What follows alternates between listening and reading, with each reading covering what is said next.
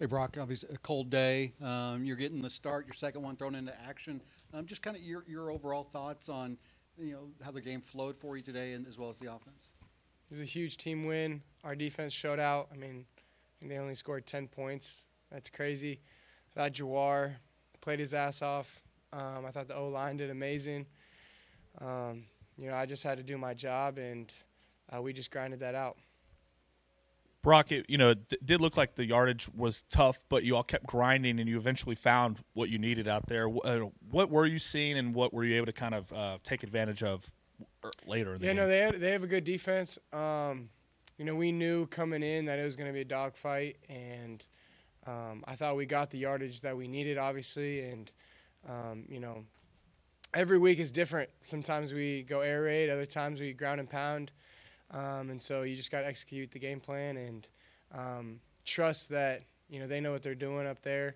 And, we got it done. So that's all that matters. Yeah, back on October 1st, you guys were 2-3. A lot of people were writing you off. How have you managed to turn it around, and how does it feel to have turned it around? A lot of times people write you off, and you just got to not write back and just keep grinding. And this whole team, we knew our backs were against a wall, and we were just grateful for the opportunity to make this run that we have. And we're a team. I mean, if that didn't show it tonight, that was just a team win. You couldn't blame that on anybody. That was complete and total team win. So I'm just grateful to be a part of it. Brock, some things obviously didn't go you guys' way early on, a lot of field goals, but one of the things coaches talked about you is just having that, that confidence or that kind of calm demeanor. I guess where does that kind of come from, and how are you able to just kind of keep a level head with everything going on? Yeah, I would just say trust in your preparation. When you put in the hours, it's easy to be confident out there because you know what you're seeing. And ultimately having trust in your teammates. I mean, I got a great offensive line. I got some great receivers, some great running backs that, took the load today. So really, it's easy for me when everyone around you is really good. Brock, you mentioned Jawar and the running backs there doing some work for you. What's on a day when you know the defense is going to make you guys grind it out, how big was that 98-yard touchdown return? When you're watching from the sideline, what's your reaction? That was huge. So at first, I was like, man, we're going to have the ball the 10-yard line. Dang, this is going to be a long series. And then he just takes off with it. And, Jawar's first big play as a Cardinal was a kick return in the bowl game last year versus Air Force. And so we knew he had it in him, and he was due one. And, that changed everything. The momentum, I think we went up 10 at that point. So that was huge. I went over to the lineman and I just said, hey, great drive, and then a touchdown. So it's all that matters. Brock, I know you guys are aware of which game is next. How important is it to have momentum heading into a rivalry game? It's huge. If I've learned anything here is this last game means a lot to a lot of people.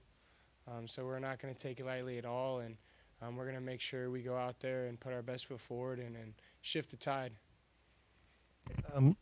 People overlook James Turner a little bit. It wasn't the greatest day to kick. It's cold. It's windy.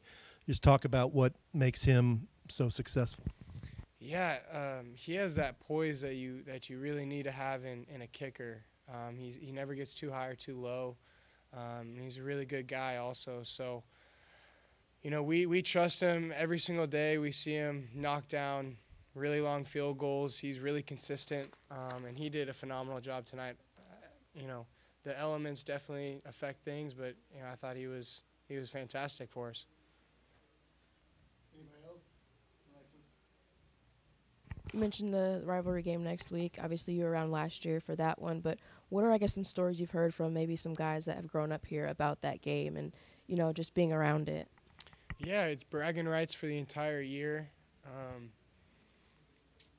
Everyone knows that this game decides, who had a successful season in the eyes of Kentucky people. So, we're not going to take it lightly at all, and we're going to make sure that we do our job Monday through Friday so we give ourselves an opportunity on Saturday.